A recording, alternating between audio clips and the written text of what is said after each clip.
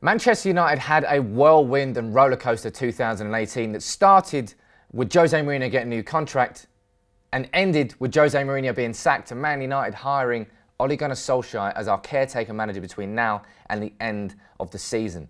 What a mad 12 months it really has been for Manchester United, largely for the wrong reasons, unfortunately. Now, I covered all of that in my year review that was released on the 24th of December, so make sure you go and check that out. But this video is looking ahead to 2019 and that season as a whole.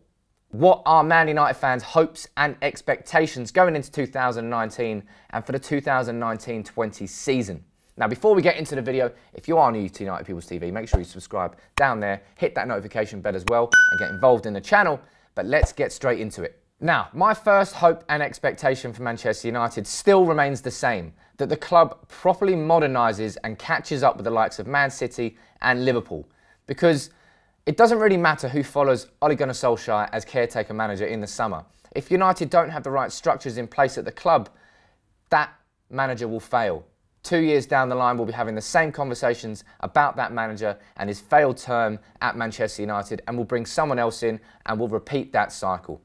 Now, the good thing is it looks like United really have taken a step in that direction, not only by sacking Mourinho and bringing Solskjaer in, but it feels like that's accelerated the process. We're seeing lots of stories coming out from established journalists about Man United hiring a technical director into the club, modernising the strategy, refining that vision. And if we do all of that, then Man United will be in a very strong position in the summer to get the manager they want. Hopefully Mauricio Pochettino, but I really don't think he'll leave Spurs. And moving forward, because 6 years after Fergie, we find ourselves in a massive mess to the point where we've had to bring in his former assistant manager and one of his best former players to try and re-galvanise Manchester United. That was a desperate situation, but hopefully something positive will come out of it between now and the end of the season and the first 5 months of Ole Gunnar Solskjaer's reign. But it doesn't really matter what Solskjaer does, as I said, unless Man United properly rethink everything they're doing at the club. That means not Ed Woodward being in control of the footballing decisions. We need a football man in control of the football decisions at United. He's a great financial accountant. He's great in the commercial sense, but Ed Woodward should be nowhere near any footballing decisions. And I think United are taking steps towards doing that. And United, we need to stop focusing purely on profit, because unless we do, then the overarching reason that we make decisions will always be the profit about it. Now, United didn't do that with Mourinho because it would have been cheaper to sack him at the end of the season. We sacked him early and we cost ourselves more money because it ties better into the vision of the club. That's the right sort of decision. Unfortunately, with the Glazers in charge, the Glazers owning Manchester United, maybe that would never change and the profit will always be the #1 priority at United. But I'm just hoping that what I've seen from Mourinho and United acting decisively, that things are starting to change. And if we do modernise properly, I think we'll be in a great position moving ahead from summer 2019. And of course, something that's very obvious that United need to get right in 2019, we need to hire the right manager. We've gone from David Moyes, who was hired on the recommendation of Sir Alex Ferguson without interview. A catastrophe. In 7 months, he helped destroy what it took Fergie 20 plus years to create.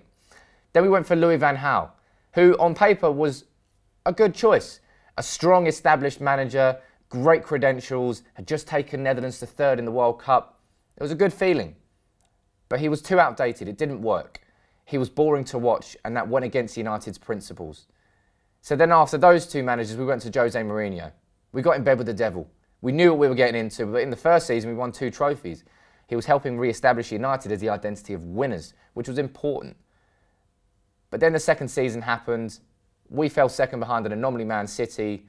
And the third season happened. Ed Woodward decided not to back Mourinho's transfers. Mourinho was undermined in the summer. And all we saw was chaos until he was sacked in December. And then we moved to Ole Gunnar Solskjaer. A last-ditch attempt from United between now and the end of the season to re-establish and re-galvanise the club and the club's identity and refine that vision. That was a smart move. But United absolutely have to get this next managerial appointment right, because if we get it wrong, I hate to think what kind of spiral we're going to continue to go down in. This appointment is just as important as replacing Fergie. It really, really is, because replacing Fergie was the hardest job in football, but we fucked up majorly by going Moyes. Between now and the end of the year, we've got 5 months to interview the right people, to make sure that the right person comes in and is tied into a vision at the club. Get that right, modernise the club as well, then 2019-20 can be a whole different looking year for United. So if the club modernises the structure behind the scenes and gets the right manager in, the third thing we need to do is make sure this squad is fit to win the Premier League. You know, I don't want to see Ashley Young starting for Manchester United anymore next season, nor Chris Smalling, nor Matteo Darmian, nor Phil Jones, nor Antonio Valencia. United need to move on. Just like Pep Guardiola did at Man City, he was ruthless when he went in there. He got rid of the players he didn't want and he brought in the exact players he wanted to tie into his vision. Now, I don't think United had that vision under Mourinho, so the transfer window was always going to be a mess, and recruitment massively has to improve as well. But just getting rid of the players in this squad that aren't fit enough to wear the Manchester United shirt is a majorly important step in United re-establishing themselves in the 2019-20 season as contenders. If we don't, we're always going to have weak points. Like Liverpool did before they replaced Mignolet, now they got Alisson. They got Van Dijk in at centre-back. Two of their key problems they solved. The United's problems are obvious, but we need to make sure they're solved in the summer for us to have any hopes going into the 2019-20 season. And something I really want to see going into the next year as well is more academy players coming through. You look at Mason Greenwood, who's tearing it up with the under-19s, under-18s. He's smashing goals in left, right and centre. He's a real prospect, just like Marcus Rashford was before he came through. I want to see Greenwood given an opportunity. Angel Gomez has already made his debut for the first team. He's a superstar in the making. And Tahith Chong, three players who really stand out. And Ole Gunnar Solskjaer being in charge is going to be perfect for them. You know, he had a history at Molde of bringing through the youth players, putting the faith in the youth, and he's had 12 years under Sir Alex Ferguson. He knows all about the benefits that you can get from recruiting from within. So I think it's going to be a very exciting 2019 for United in terms of what we're going to see from academy graduates. Because I remember the impact that Rashford had on that Louis van Gaal side. It was desperate times. Martial was injured in the warm-up against Midtjylland. You're thinking, oh, we're screwed. Rashford came in, banged in 2 against Midtjylland, banged in 2 against Arsenal, and went on a massive upward trajectory and is still one of United's most important attackers at the club. And it means so much more that he's from Manchester, he's from our academy. Because playing for United is a little bit more important to him than somebody who's just brought into the club to play for the club.